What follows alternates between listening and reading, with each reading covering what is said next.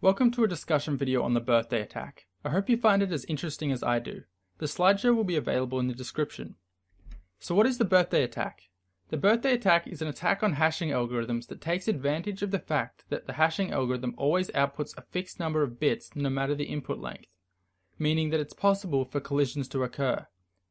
Collisions are where two different inputs produce the same output. You may be wondering why it's called the birthday attack. This is because it's based off the same mathematics as the birthday paradox. What is the birthday paradox?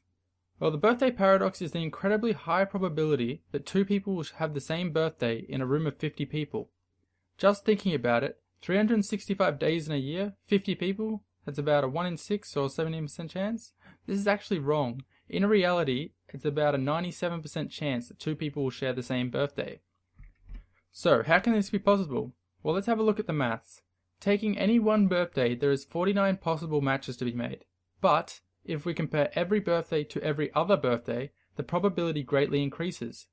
Thankfully, there's an equation that is called the combination without replacement equation. N factorial over n minus r factorial times r factorial. R in this case is 2, as the repeated amount would be 2, as we're looking for 2 birthdays, and n would be 50 for the number of people. Working this out, it comes to 1,225 combinations. Now it doesn't seem so out of the ordinary that there's a 97% chance that two people should have the same birthday. Okay, so back to hash collisions. Why is this important? Using this equation, we can calculate the probability that a collision will occur on a hashing algorithm. So let's take an example of MD5. MD5 will always return a hash that is 128 bits long. Given that there is 94 characters, upper and lowercase letters, 10 numbers and 32 symbols that are accepted by MD5, and a password of at least 20 characters long, there is 3.4 times 10 to the 38 possible hashes, and 2.9 times 10 to the 39 possible passwords. However, to generate every password hash, it would take roughly 1.4 times 10 to the 25 years.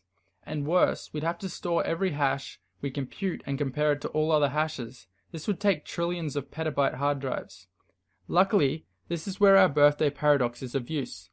Plugging it into our combination equation, the total number of hashes and probability of a 99% chance, and then solve for k, we get 5.98 times 10 to the 19 for a 99% chance of a collision occurring.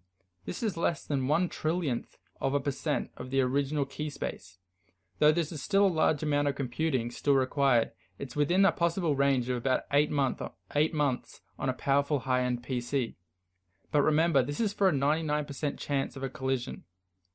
A collision could occur after 30 minutes of running, or never finish in your lifetime. That's how probability works.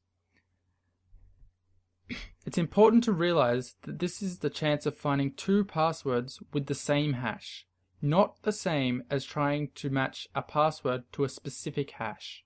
However, once you start finding hash collisions in an algorithm, you can use those collisions to start to figure out how an algorithm is creating hashes.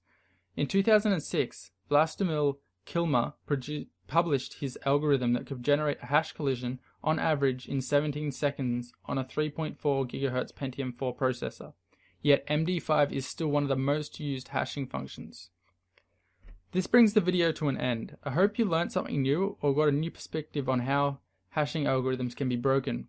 If you have any questions, leave it in the comments and I'll try my best to answer them as best as possible. Thanks for watching.